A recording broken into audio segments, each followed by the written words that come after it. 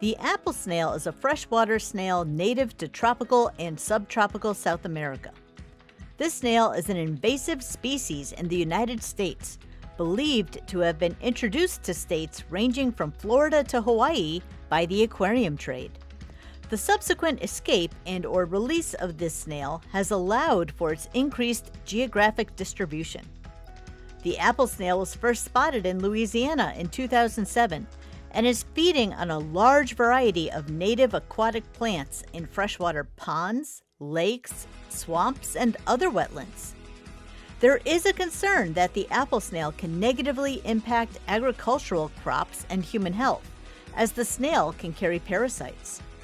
And it is a challenge to contain this invasive from spreading, as handpicking the snails and its pink eggs is resource intensive. Females lay clusters of bright pink eggs above the waterline. Each mass of eggs can contain from 200 up to 1,000 eggs. The eggs are attached to solid surfaces such as rocks, piers, emergent vegetation, or trash. Within 7 to 15 days, the eggs usually hatch.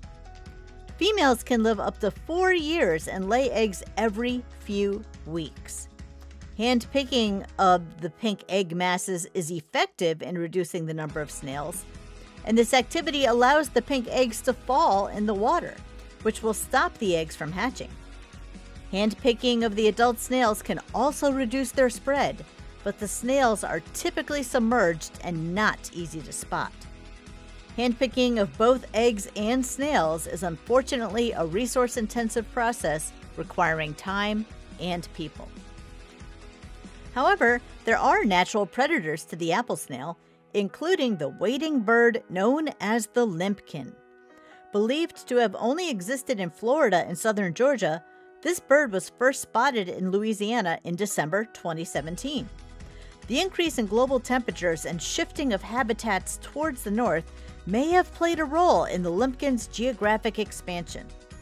The presence of the Limpkin in Louisiana is important, as Limpkins feed mostly on freshwater snails, specifically large apple snails.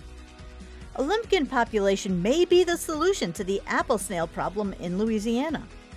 Although not everyone believes there will be a large enough population of Limpkin to impact the overall number of apple snails, there is hope for a change in the fight against the invasive apple snail, thanks to this new visitor to Louisiana making a home and settling down in a changing ecosystem.